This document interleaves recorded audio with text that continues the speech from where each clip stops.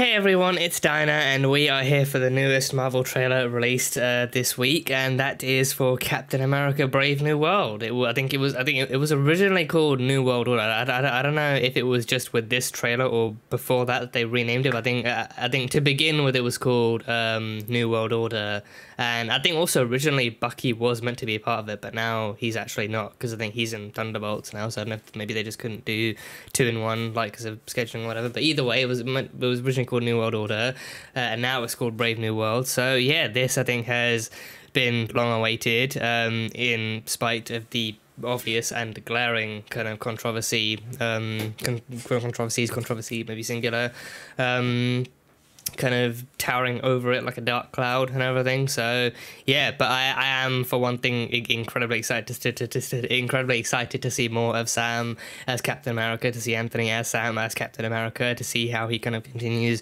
fitting into the role after the Falcon and the Winter Soldier. And I think it might actually be more interesting to see exactly how Sam gets on without Bucky by his side too. Like if maybe, you know, because I think we know that Thunderbolt Ross is meant to be in this too, so I don't know if maybe he kind of did like take Bucky out deliberately, like for one thing to have him in the Thunderbolts, but then for another thing to see how Sam might fare on his own or something like that, you know.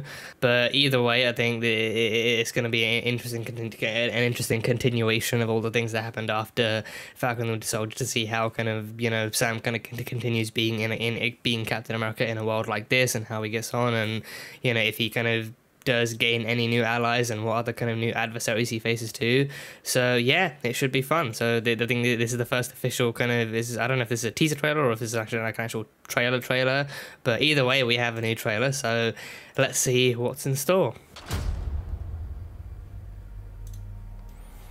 Wilson, thanks for coming in. Oh yeah, and he, sir. Yeah. I have to admit, I'm still getting used to the new look. Yeah. Said lose the mustache or lose the election. Yeah, Harrison Ford is Ross. Yeah. I haven't always agreed in the past, but I want to make another run at making Captain America an official military position. And if we disagree on how to manage this situation, then what happens? Giancarlo! Work with me, Sam. Pretty sure that was Giancarlo Esposito, right? We'll show the world a better way forward. Yeah, I think, yeah, Torres. Oh, shit. Isaiah? Wait, Isaiah Bradley's in this?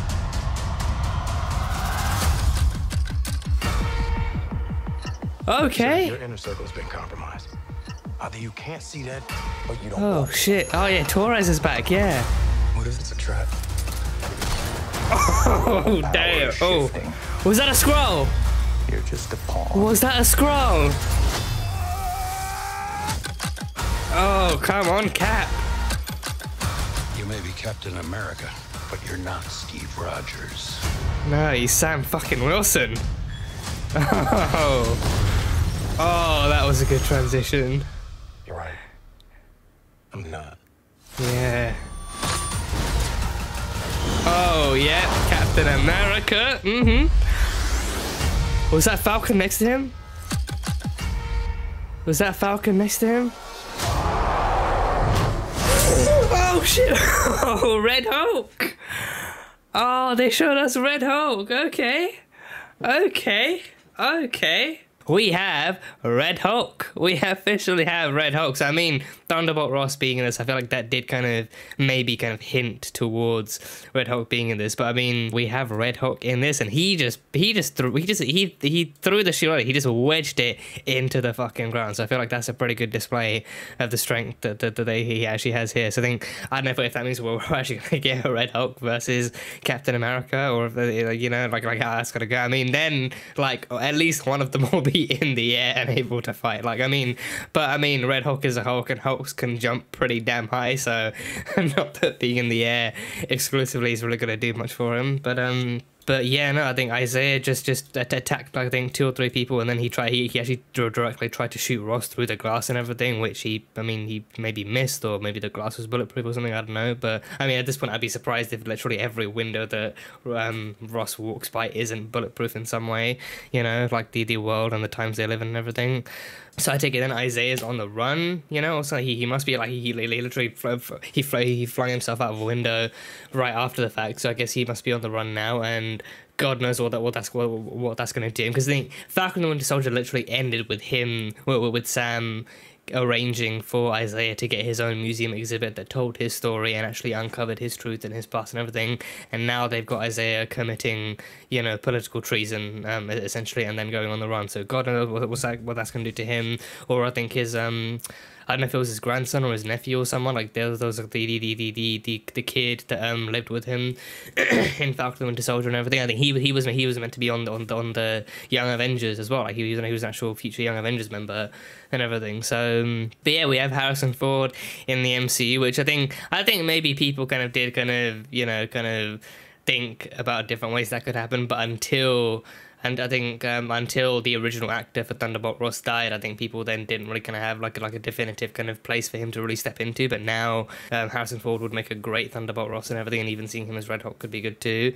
Admittedly, I haven't seen much, if at all, of his work outside of Indiana Jones or Star Wars or anything like that. So I think stuff like this that's more grounded, much more human, and kind of with little to no elements of fantasy or mysticism or magic or any of that kind of stuff. Like I don't know, like how he's fared in those kinds of projects exclusively. I think he was in a movie called Air Force One, I believe. I think that's actually, I've seen that. I've not seen the movie, but I think I've seen that show up in my recommended, because I've watched Star Wars on Disney Plus. I think that's actually showed up in my recommended a few times. So I think is one I actually want to really give like a watch to, based on how he's treated, like at least in good jest and everything, like how he's treated Star Wars and its like lore and all that kind of stuff that he genuinely, I don't think he really kind of cares about to much extent.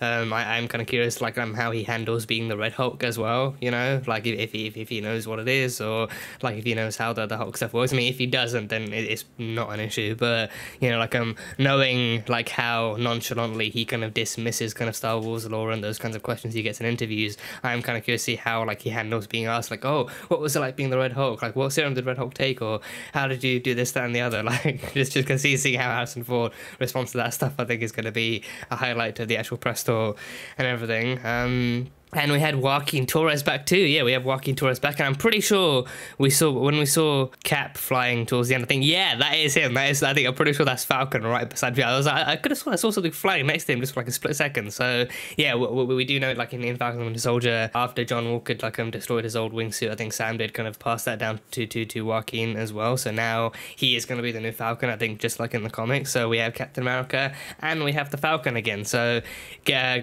really cool to see him getting like a more kind of feature-length kind of prominency in the story and everything in the universe, actually hopefully building up his character to be like a very worthy kind of sidekick of his own right and everything as well. So really cool to see Joaquin Torres back, maybe with Bucky out of the picture too. Maybe it kind of gives kind of Joaquin like a more space to stand strong and actually be his own character, as opposed to like just like a one-off ally, like a one-off kind of contact that Sam might have to reach out to in this movie, in these events and everything too. So, and I think very similar to the Winter Soldier 2, it's actually good to see Sam kind of in civilian clothing, or like in a more civilian, perhaps incognito get-up, holding the shield too, because I think Steve did like a lot of that in the Winter Soldier with Nat too, when shield fell and he was on the run with Nat. I think they both had to kind of don incognito looks, but then Steve still kept the shield, and seeing him in civilian clothes with the shield is honestly such a great upgrade. Like that and the stealth suit and civilian Steve with the shield were two great looks that Steve had in the Winter Soldier. So seeing them giving Sam the same treatment for this, because I think Falcon and Winter Soldier I think definitely can pretty much be like certified as like an actual Captain America origin story for Sam Wilson. So now this being the sequel, where for one thing he actually properly gets to be Captain America, but then he also actually does have to be Captain America in like a situation and in a world that really needs him to be Captain America, to lead the fight, to find out what's going on, to face these enemies, and to brave the new world. Roll credits and everything. It's good to see them kind of giving him the same kind of like leeway and the freedom to actually be Cap in a way that does make sense for him, just as much as it did for Steve as well. So, and then yeah, I think Ross had that line towards Sam where he was like, you may be Captain America, but you're not Steve Rogers, and then Sam just has to be stern and to be headstrong in his like, yeah, you know what, I'm not Steve Rogers, but Steve gave him the shield explicitly for a reason, because he believed that Captain America needed to be more than just a perfect soldier or even a good soldier. He needed to be a good man, and that's exactly what Sam is. I think they pushed enough of that in the Falcon and Winter Soldier, like people disagreeing with Sam being Captain America for the obvious reasons, but then also Sam kind of fighting to feel like maybe he's earned the right or feel like he should be Captain America and everything. And by the end of the season, he did. So I'm hoping with this movie they actually do let him be Captain America and let him like believe that he himself is Captain America and that he deserves to be Captain America, and not just kind of like still keep pushing that whole mantra of like, oh, should he be Captain America? Is he the real one? Does the world still see him as that? You know, like let him be Captain America, let him save the world, let him fight for what's right and kind of, you know, lead the people and everything. So I'm pretty sure we saw a Skrull at some point too. I think it was after Isaiah shot at Ross. I think this reminds me of especially with the chair there, this reminds me of like in Winter Soldier where Hydra was torturing and brainwashing Bucky. This like reminds me a lot of that. So I don't know if like again the Winter Soldier feels from the trailer alone are really strong and really kind of, you know, yeah, because I wonder if like because we saw the Skrull too. I think where was the I'm trying to find the Skrull. Where was the Skrull? There was someone on like a phone or something, and they had a green head. Yeah, that's a pretty green looking head. I'm pretty sure that's also a Skrull. So also probably my hint to actually go ahead and get my ass onto watching Secret Invasion too, because then like presumably that's also going to play some part of a role in it. I don't know if we're going to have Maria or Fury in this. You know, like I think, you know, like, I don't know if Fury or Maria. I mean, because I mean I don't know. I think the Marvels took place before Secret Invasion presumably. So then Secret Invasion will take place after the Marvels. So I've watched the Marvels and I loved it to bits. But Secret Invasion I haven't watched. I don't know if either of them actually managed to survive Secret Invasion or what happened. But assuming they did, I don't know if maybe they might be more of like an actual secret kind of cameo for this one, warning Sam ahead of time that like Skrulls have invaded or something, or Skrulls, or like maybe if Skrulls were behind it, maybe if Isaiah wasn't even Isaiah, maybe if he was a Skrull or something, you know, because I think Skrulls definitely have super strength and everything too. So yeah, maybe if he was a Skrull and they're trying to assassinate the president and take over or something like that, you know. I think that them saying like, you know, them calling it a brave new world, this is a brave new world with all sorts of different, you know, like you literally with the powers at play, you literally don't know what the fuck is going to happen or when it's going to happen. Anyone could try and take over by any means necessary at any point in time. With the Winter Soldier, that was still like Hydra was still like a human organization that was trying to, you know, uproot like another human organization and take over the world and everything. But now with everything we've had since then, aliens could be trying to cosplay as humans and then trying to take over the world and taking over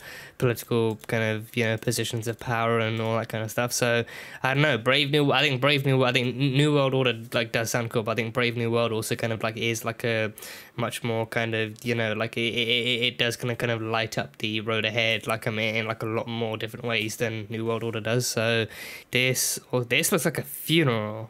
This looks like a funeral. I don't know why they're having a funeral. Did Steve die? I think it's Steve. I think there's a flag over that casket as well. So I don't know if like. I don't know if they're gonna kill off. So I don't know if they're gonna pull off like if they're gonna kill him off like they killed Peggy off, because I think Peggy's one had like a flag over her casket, I think, or I don't know, did it? I don't know, maybe, but unless they're gonna give him the Peggy treatment as well, and actually kind of, you know, because they're also firing rifles too, and Steve kind of being the actual the well-known kind of American hero and everything, they're giving him that kind of funeral. So yeah, this suit, I think that's still red, white and blue. That looks like it could be a stealth suit. I'm gonna say that looks like it actually could be a stealth suit. If it is, it looks just as sexy as Steve's did. I'm not gonna lie, it looks just as good. This looks great. Apart from that one glaring issue that still for some reason they decided to keep in the movie, besides from that one glaring issue. You know, it looks honestly like a really great time. The action looks great. The story honestly seems like they've really put like some work into it and everything, and seems like if it's something like Winter Soldier, it could really kind of change the pace of the journey ahead and change directions for the journey ahead and everything like that too. So I mean to begin with, like the first one was SHIELD has fallen, and now the Avengers are like their own private kind of militia essentially. They're private organization. situation and everything, and then that leads into civil war. But now it's like maybe if the U.S. government if they pull like Marvel's version of Olympus has fallen, if the U.S. government as a whole has to collapse and everything, then that's gonna throw everything into disarray, and I don't know if that might lead into Civil War 2 or something, you know. But I don't know. It looks like it's gonna be crazy, and now even the president actually becoming a Hulk after trying to take down the Hulk for so long, the president himself actually becomes a Hulk of his own. So yeah, I don't know how they're gonna pull this one off. But Giancarlo is in this too as well, so I'm really curious to see who he's gonna play and how much of a role he's gonna play into this and everything too. So it should be cool. It should be cool. So yeah, that was my official reaction for Captain America: Brave New World. So thank you guys as always so much for being here and for watching this video. If you guys enjoyed it, then feel free to leave a like and comment what you thought of the trailer and what you're looking forward to in this movie and who you're hoping to see and everything, and what you think the story might be and all that kind of stuff. And yeah, that is pretty much it. So until the next time, bye bye for now.